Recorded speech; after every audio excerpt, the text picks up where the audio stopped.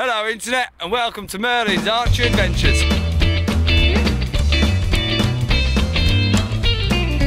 I'd like, if I may, to talk to you briefly about an archery training technique that I'm hoping will improve your archery accuracy. Now that is the concept of aim small, miss small.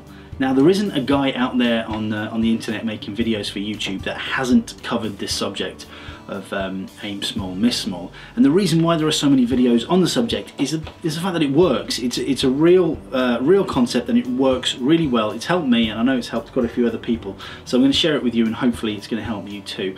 But what that's going to do, it should improve your accuracy and focus, and by aiming small and missing small, what you're doing is you're reducing your area of error. Now we're all human and we all make mistakes and nobody's a machine, and we've all got an area of error in our archery. Now the best way to describe it is if, let's say you've got a target at 30 meters, nice big colourful archery target.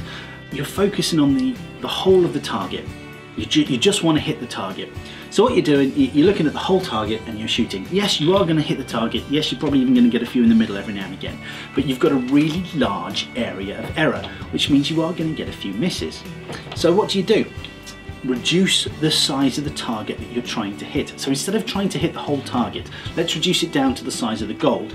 Your area of error is going to shrink down with you, with the target shrinking. So you've got this whole gold that you're looking at. Yes, you are going to hit a few gold, you're going to hit a few center of the gold, but you're going to pepper a few around the outside of the gold as well. So let's reduce it further. Let's reduce it to that 10 ring. So all you're focusing on is that 10 ring. Your area of error is reduced again. So all your arrows should fall within, it doesn't always work that way, but should all fall within the gold. You're trying to hit the 10, your area of error is a little bit bigger than the 10, so you are going to get some of the arrows in the gold. It's a very simple concept, but it's often overlooked. First time I think I heard about it was in the Mel Gibson film, I think it's called The Patriot. He talks about aim small in that, and it does work. The smaller the thing you can look at, the smaller your area of error. Now I'm sure you've all heard of me talking about a chap called Byron Ferguson. He was kind enough to do a video intro for us not so long back. He has a few training techniques where wherever he is, he's trying to focus on the smallest thing he can see. So if he's talking to someone one-on-one, he's focusing on their pupil or a small blemish or something, but the smallest thing he can find when looking at that person. When he's out for a walk, he looks at stop signs, he looks at the centre of the O in the stop sign. When I'm out, the thing I like to do is look at number plates, and I try and focus on the screw on the number plate. So the smallest thing you can see to look at. Train your brain and your body to look at small things. Just the smaller the thing you can look at, the smaller your area of error will be, and the more accurate your shot will be.